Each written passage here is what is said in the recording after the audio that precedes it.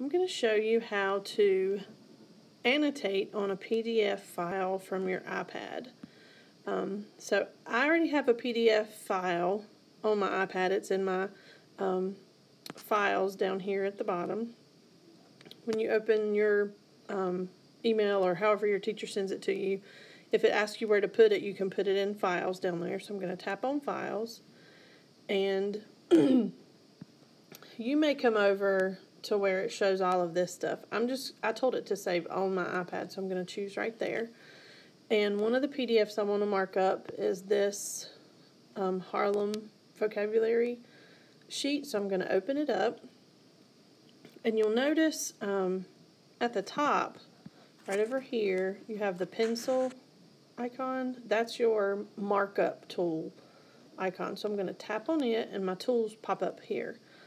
So now I have a marker, and I can choose any of these colors.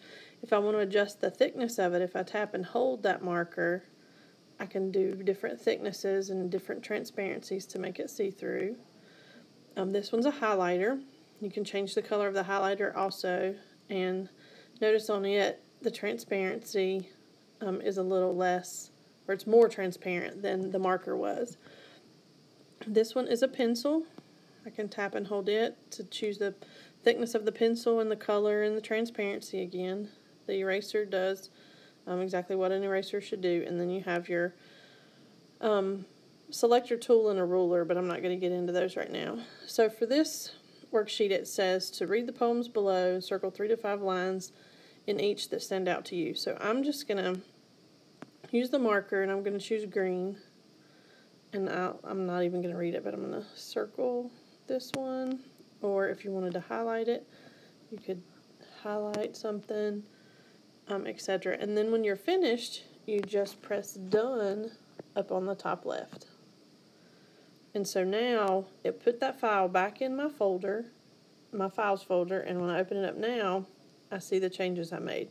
So then you could share your screen with your teacher, or send this file to your teacher, and they'll have the annotations that you made to it. This particular document is 2 pages, so I would have to scroll over, or 3 pages. Actually, no, it's not.